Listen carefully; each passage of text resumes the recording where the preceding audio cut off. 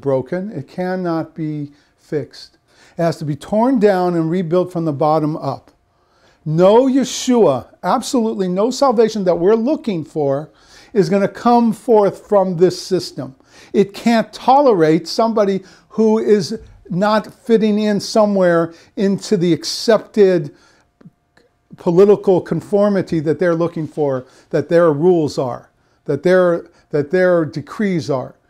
So they're not going to accept somebody from the outside as an outsider saying we need to do things radically different and see if the people will vote for that, which more and more they were willing to vote for that. So they banned it and then they killed it, is what they did with Reb Meir and Reb Binyamin. One more second. And as a result, the political system is so bad. Anybody, Reb Binyamin said, if you're going to look at so now we're not going to vote for somebody. He said, every time Sharon came along, oh, the great savior, and Bibi, yeah, the great savior. And every time we're disappointed, when are we going to stop thinking that the next guy down the pike is going to be our savior? Each time we fall for it. We're fools. We make the same mistake. We fall for the same thing every time. They say and they speak great stuff, what they're going to do, and they get in there and they do the opposite. Because they're not allowed, by the powers that be, they're not allowed to do anything, or they don't want to do anything. They're traitors. So how are we going to do this? Reb Binyamin says, and he says very succinctly, when we stop investing in the system, we stop lending credence to it, that we're looking, expectation, it's going to come, we're going to be saved, it's going to be good. When we stop investing in it, I don't know the answer, he says, but I know that's not the answer. And when enough people drop out of that system, then Hashem will give us the guidance we need. It'll appear of its own. Mashiach will come, or we'll find a path that we can collectively do for ourselves. It was similar to what Rav Meir was trying to do with his referendum initiative, to get to the power in order to correct this death threat of the survival of Israel, to rid this threat from Klal Yisrael and Eretz Yisrael. So he was trying with everything, and they were both trying with everything they had. So we need, the point is, and this is what Reb Binyamin and Reb Meir stood for, we need a revolution in our thinking first before we'll be able to change anything. That's the first thing. We need to rid ourselves of the gullus mentality and purge it from our systems forever, from our hearts, from our souls. And to do this, it has to be a sea change. People have to just wake up. If we continue the way we're going, that's what Reb Meir and Reb Binyamin, I don't know if Israel survives 20 years, 30 years. I don't know. They seem to be strong. All the economy a little bit, and the technology and the country seems to be thriving. But when people can walk around and be slaughtered in their homes or on the streets in a split second, something's wrong. And that's not leading anywhere good. And that's the point. The point is, Reb Meir and Reb Binyamin laid down their lives for the sake of Am Yisrael. And to return their great sacrifice, that they didn't die in vain, is that we have to continue the fight. It takes money, it takes support, it takes participation. We have to build, like you said, we have to build a movement. These are things that I think that are necessary in order to try and do something to present to awaken the Jewish people, that it's not just going to be that we sit back and Hashem's going to send Mashiach. He is going to send Mashiach. Reb Meir and Reb Binyamin both said, and we can talk about it another time in another class, there's two ways Mashiach can come. He will come, and Hashem will bring the final redemption. But it can come in a bad way, suffering, all like we've been going since 48. Some highs, but mostly lows, where like we've been taking it on the chin.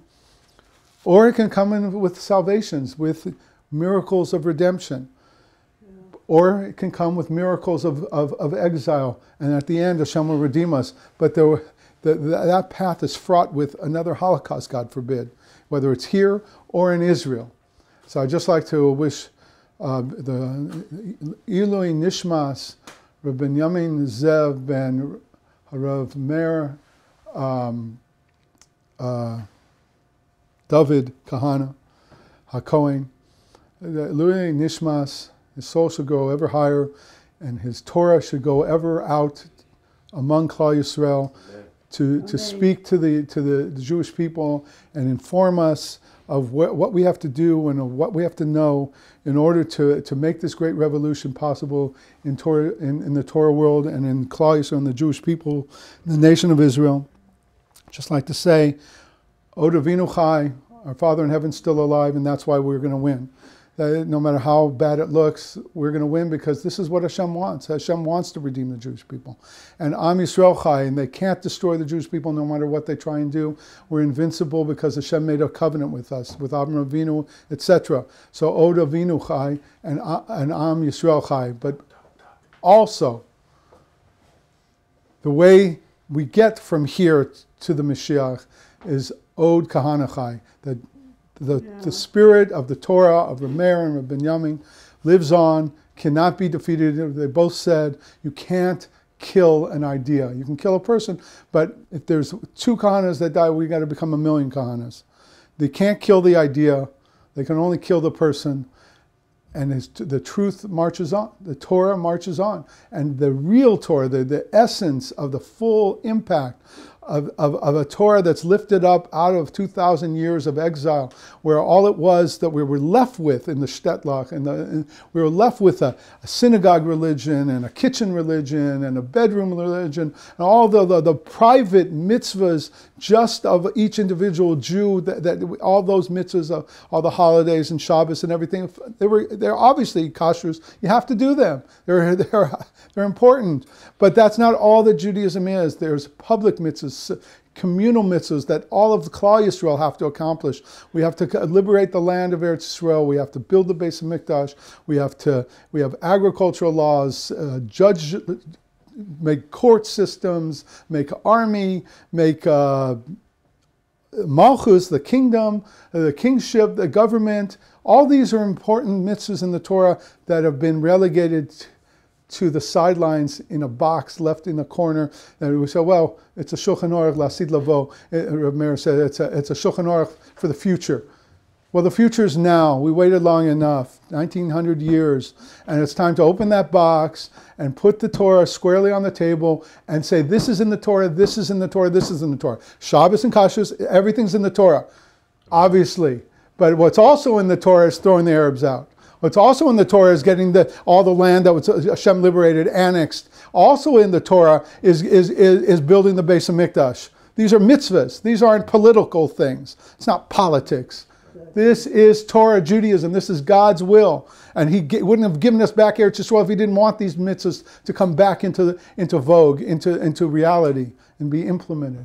So everybody should pull away strength. They're going to learn. You're going to come. Maybe we can open up a shir. We may not be able to do it here. We'll try and do it somewhere else. And every week, every Thursday night, we're going to have this class again. Bli Neder Be'ezer Hashem, 9 to 11. You need to go daven, Marav. We'll take care of this.